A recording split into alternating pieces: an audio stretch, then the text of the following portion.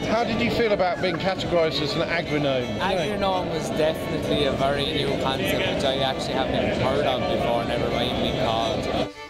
Grace O'Reilly reporting for RT. It was a transfer of knowledge day between ourselves and the farmers and Minch.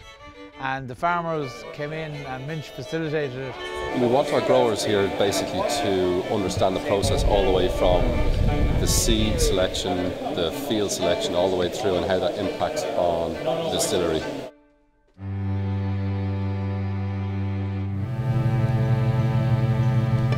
So higher proteins affect how well we can process the malt. And it was basically just to show the farmers how that affects us and that the lower proteins would be a benefit to us, and also how they can achieve that. And we're all learning together. See that we've got something unique going forward. It's unusual for us barley growers, kind of as an unrecognised body as we see ourselves most of the time. So this is all about sort of showing them what the impact is on their work, on our work, and how together we can make it work really well for all of us.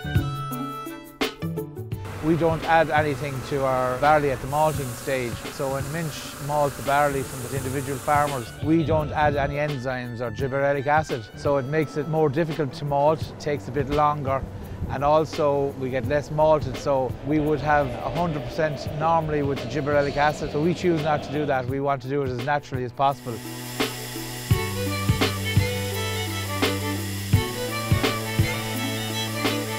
We had stations around the distillery where there was a transfer of knowledge.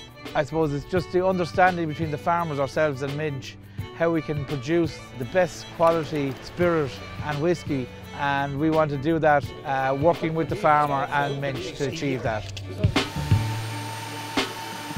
High proteins and the quality of the grain coming in has a big impact on not only the brewing side but the distilling side. We would have asked the farmers on a journey with us to see could they give us lower proteins, and a lot of people have put in a huge amount of effort. They would sow as early as they can in the year, but obviously the farmer is looking for a balance between the proteins and tonnage. So if they want to maximise the tonnage per acre, they want to put on fertiliser, but if they put on too much fertiliser, that will have an impact on the protein. So it's a fine balance.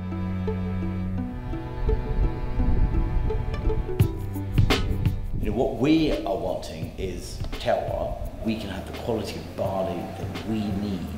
What they are wanting is high tonnage per acre. But they need to listen to the agronomists.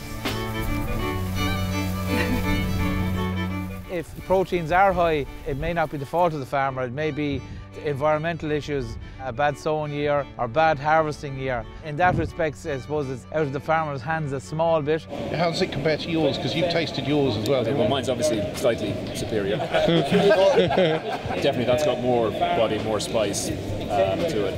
That's a lighter, more subtle spirit maybe. Different in the spirits, like two fairly geographically close farms, same grain variety, but just different soil types. They could smell it straight away, which is very good. Same barley variety, but complete distinction between them, and that's just coming from the soils. It has to be coming from the soils because we're distilling it the exact same way here. It's really good to be able to taste two side by side, and it is a completely different spirit. So we're showing them pretty much every aspect of the process. We start right from the seed all the way through to the maltings and back to the distillery, and what impact their quality of barley has on the final product.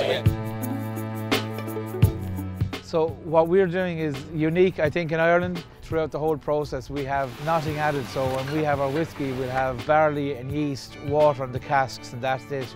We'll add nothing at the malting stage, nothing throughout the process, nothing at the end to colour the whisky. We want to be as natural as possible with our whisky. My honest opinion today, Carney, was it was super informative. Great to see the encouragement given by Mark and the Port Malt team as well. And what they do in their fields during the year has a big impact on how we distill their barley. Up and on, I guess, and let's all work together as a team, and hopefully we can keep the proteins within the very low bands that we have to get them into. Agronome Yeah, it's definitely a new one. So it's good. Look, it might stick. It could be a tagline for the product down the lane. Who knows? Well, you're the tallest gnome I've ever filmed.